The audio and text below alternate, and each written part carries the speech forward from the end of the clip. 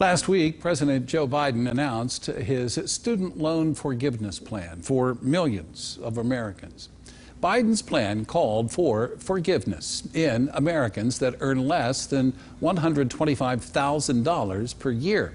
WVU expert Sam Workman breaks down some of the impact that this policy could have on the economy. Well, to the degree it impacts the economy, we won't know that for a while, right? So most of this forgiveness will go into sort of consumer good types of things, right? So these folks are now going to purchase things in the economy with this money. And Workman added that he believes that this will be just a one-time thing, unless if other presidents will do the same action in the future.